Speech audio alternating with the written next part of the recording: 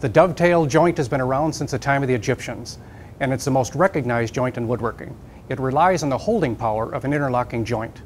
Now, some of the examples of dovetails are what's called a through dovetail, usually used on blanket chests and the like, where you can see the pins and tails on both sides of the work.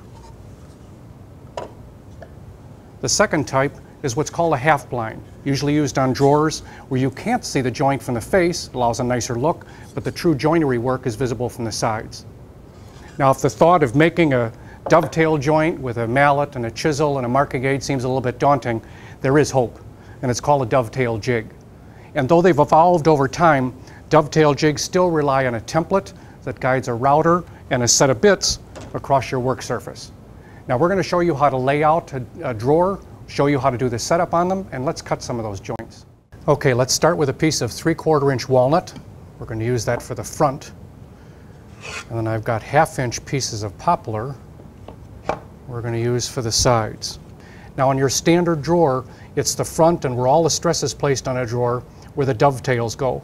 On the back, we're just going to have a standard rabbited joint. So on the back side, you really won't see much of that, but you will see the full sides. So to mark these, I'm just going to lay the pieces down just as you see them. And now I'm going to mark them. For the walnut, the wood's a little bit dark, so I'm just going to use a piece of chalk. This is the inside edge. And this is also what's called a pin board. The sides, I'm going to mark the inside edges. And these are the tail boards. So we'll do one on one side. We'll do one on the other. And the last one, of course, would be the inside edge here. Now, secondarily, to make sure that I've kind of covered all of my potential issues, I want to mark each one of these corners in successive order so that I know when I go to lay this out, I can make sure that I have that same layout.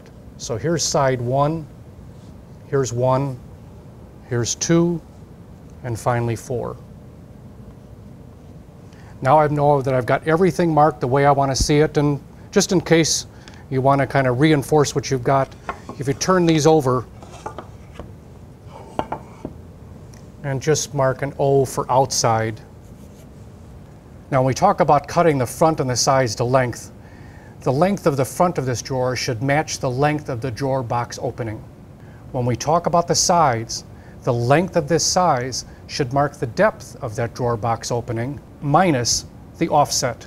So if the drawer box opening is 20 inches deep, we want our drawer side to be 19 5/8 plus the 3/8 offset, so that the total length here is 20 inches, matching the inside of that drawer box. Now, when doing through dovetails, we still want the length of this drawer front to equal the width of that drawer opening.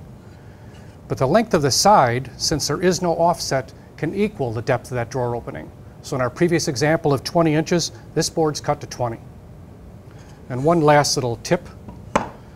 As long as we've got the boards laid out for our sides and front, I think it's always a good idea to mark where the rabbets are going to go for that drawer box base. So we're just going to mark each one of these. And it kind of makes it a little bit easier for layout when the time comes. First joint we're going to do is the dovetail joint, where you can see the joinery from both the front and the side. When we take these apart, you'll notice that the tail board has the little tails on there that look like a dove's tail, hence the name. And this is a pin board, or the drawer front.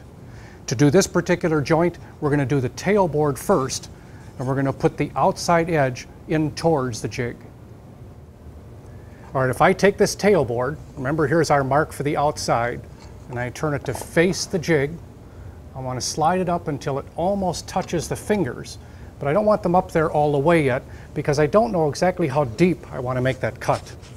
The easiest way to do that is to take your pin board and use that as a spacer. And you'll see that the depth of these tails is determined by how thick this board is. So I'll take a scrap of this pin board, slide that up into the jig at the top, using that as my spacer. Also want to make sure that I slide a secondary board, same thickness on the other side. It kind of helps balance this out a bit. Lock those pieces down. Now we'll drop the template. And now I can take my tail board slide it up until it matches underneath those fingers, and lock it in. We're now set for the depth. Now we're going to make the cut on this tail board using a dovetail bit. You can see it here coming out of the bottom of the router. The length of this bit, I've set it 1 9/16 inches, although a little bit in or out will affect the tightness or looseness of this joint. And your jig and your material will dictate how far that bit comes out.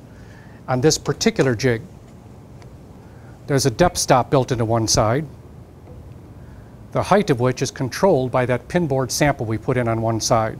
And what I'll do is set the router in that slot and then raise or lower that bit till it hits the stop. Okay, one quick tip before we start. Make sure that whenever you put the router into or take out of the jig, make sure that the bit has stopped running. Otherwise it'll easily make contact with the sides of the jig. When we start, we're going to push the router bit in on the left side of the first finger, run it around that finger and pull out on the right. Then move to the second one and do the same thing.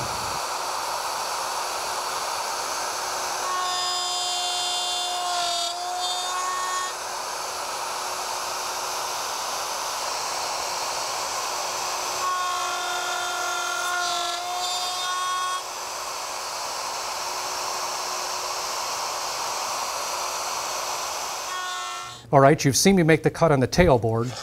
It's now time to turn our attention to the pin board.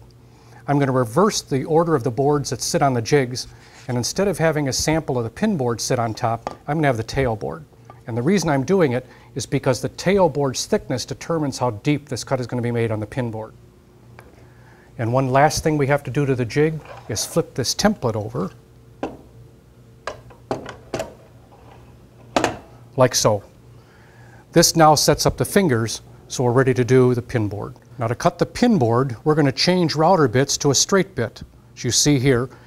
And the distance this time from the base to the edge of the bit is 1 1/4 inches. And again, your jig and your stock may cause a little bit of variance, and you'll want to check that with your manual and check it by a couple of tests. But that's what we've set up for ours. I'm going to set the router in place, and again, want to make sure that the motor is off when we do it. A couple of tips here. When we start the plunge, I want to plunge in on the left-hand side of that pin, move slowly to the right, and then work my way back and forth as I eat away that material.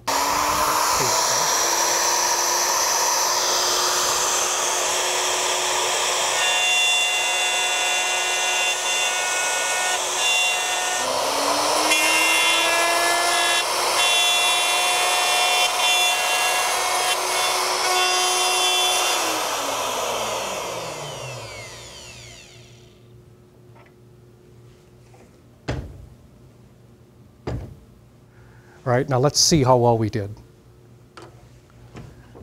Take our pin board out, find the tail board here, put that joint together, and that's not bad. Nice looking joint. Now, had this joint been very tight, very hard to put together, or extremely loose, it means what we'll do is we'll take this template and move it forward or backwards. If we find that the pins or tails are proud or recessed on either surface, it means lengthening or shortening the router bit.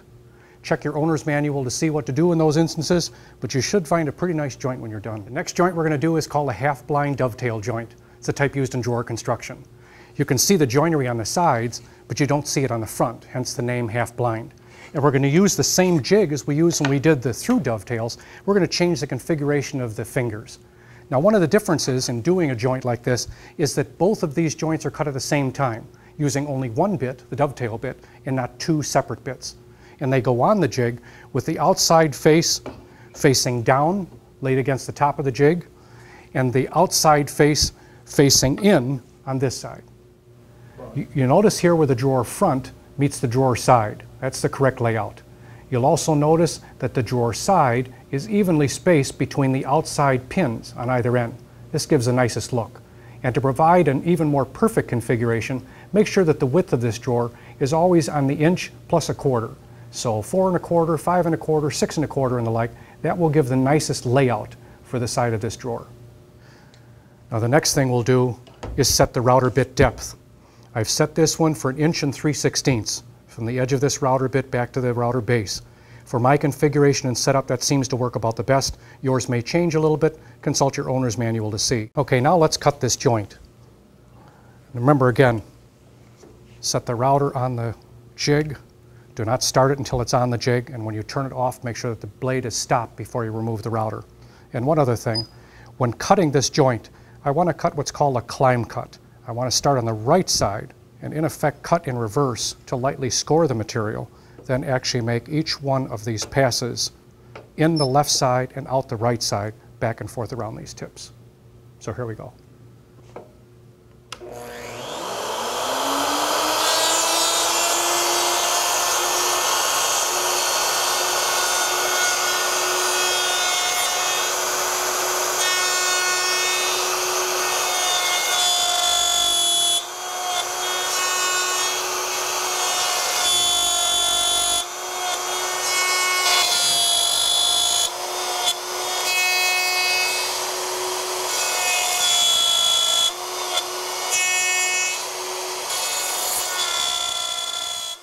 You'll notice how the router bit cut not only the pins, but the tails at the same time. Actually went inside and out here.